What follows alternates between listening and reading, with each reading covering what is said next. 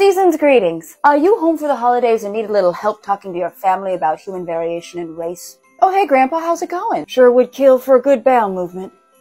So your mama told me you're taking another anthropology class. Oh yeah, I'm taking this really cool class called Human Variation. What? Okay, essentially we're looking at all the environmental and biological factors that make people different. Give your old grandpa an example. For instance, we can look at skin color.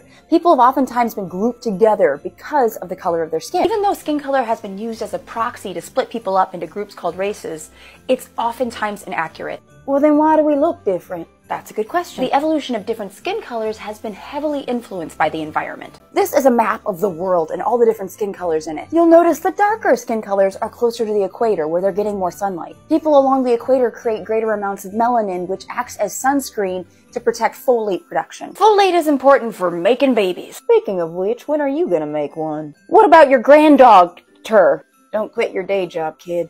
Well, why are there white people? Great question, Grandpa. As human populations moved into higher latitudes, they had to adapt to a colder environment with less UV radiation. To produce vitamin D, we need UV rays. Because melanin acts as sunscreen and protects skin closer to the equator from sunburning and from folate degradation, folks furthest from the equator got lighter skin so they could absorb the rays and produce vitamin D. And you can see that populations in higher latitudes have lighter skin.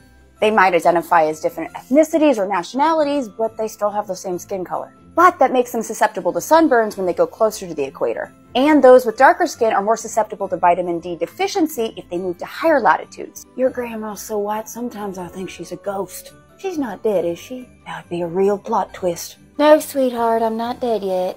Just really freaking white. So when it comes to skin color, it's slow, gradual change over time and space. So the environment shapes the way we look. Okay, well, does that mean we're really genetically different? Actually, humans are 99.9% genetically identical to each other. Are you saying race isn't real? Race is real in terms of being a social construct. Next, you're gonna tell me sex isn't binary. About that. What? Send me your request for Grandpa. Have you learned anything that can help with my roids?